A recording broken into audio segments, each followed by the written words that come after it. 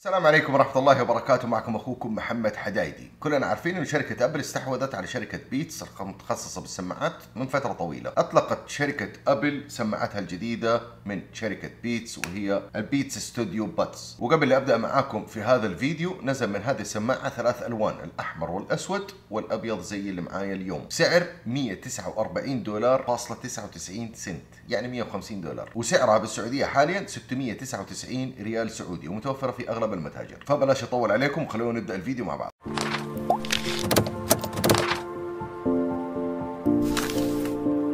في البدايه يا شباب خلونا نشوف محتويات العلبه. بكل تاكيد عندنا السماعات وعلبتها، ايضا عندنا كيبل شحن تايب سي تو تايب سي لشحن علبه السماعه، وعندنا مقاسات مختلفه لمدخل الاذن، صغير ووسط وكبير، بالاضافه الى دليل التعليمات وايضا ملصقات لوجو بيتس. بالنسبه للتصميم يا اخوان، تاتي علبه الشحن بوزن 48 جرام تقريبا، وفيها منفذ الشحن تايب سي، وفيها لمبه صغيره بالاضافه الى زر داخل العلبه للاقتران، فتقدر تسوي لها اقتران مع اي نوع جهاز عن طريق البلوتوث، ما تحتاج اي تطبيق، يعني تركب على اجهزه الاندرويد وتركب على اجهزه الايفون والايباد، كذلك الابل تي في وغيرها من الاجهزه. وعندنا كل سماعه تاتي بوزن 5 جرام، خفيفه جدا، وفعلا الوزن الخفيف بيريح اثناء وضعها داخل الاذن، ما بتحس انك مركب اي سماعه. 5 جرام تقريبا زي سماعات السامسونج الجالكسي باتس 2 الجديده. هذه السماعه تعطي صوت نقي جدا جدا جدا وقوي نوعا ما، ولكن ليس الاقوى. من اهم مميزاتها بكل تاكيد عزل الضوضاء، والعزل فيها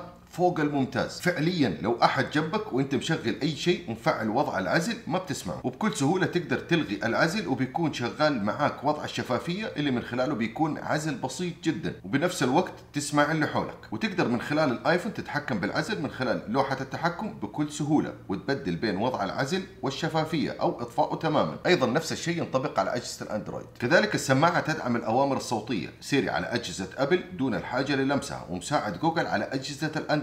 اما بالنسبه للبطاريه تقريبا 8 ساعات استخدام بدون عزل، و5 ساعات مع عزل، ومع علبه الشحن 24 ساعه، وهذا شيء ممتاز جدا، يعني 24 ساعه الى ما تحتاج تشحن العلبه نفسها والسماعات. يعني لو انت خارج يوم كامل تكفيك بالراحه. يعني البطاريه اخر هم انك تشيله مع هذه السماعه. وتقدر تشوف مستوى شحن السماعه وعلبتها من خلال الويدجت بكل سهوله. كذلك السماعه مقاومه للماء والتعرق بمعيار الاي بي اكس 4، وبكل تاكيد تعمل بتقنيه البلوتوث ال 5.2. السماعه زي ما ذكرت تعمل مع اي نوع جهاز، ولكن الايفون والايباد لازم يكون الاصدار ال 14، الاي او اس 14 او الايباد 14 او الايباد او اس 14، واحدث بكل تاكيد. وتعمل كذلك على جميع ساعات ابل، وايضا عدد كبير من اجهزه الماك، كذلك الايبود الجيل السابع فقط. اما لو بنقارنها مع سماعات اللي هي الايربودز برو الخاصه بابل، فبالنسبه لجوده الصوت فهي افضل بكثير، وفرق واضح، والسعر تقريبا النص او اقل بشويه. كذلك السعر لو بنقارنها، هذه 699 ريال سماعات ابل البرو، حاليا سعرها 900 وشويه. اما سماعات ابل ففيها ميزه غير موجوده في سماعات البيتس، وهي مشاركه الصوت. فكره مشاركه الصوت، لو انت مشغل اي محتوى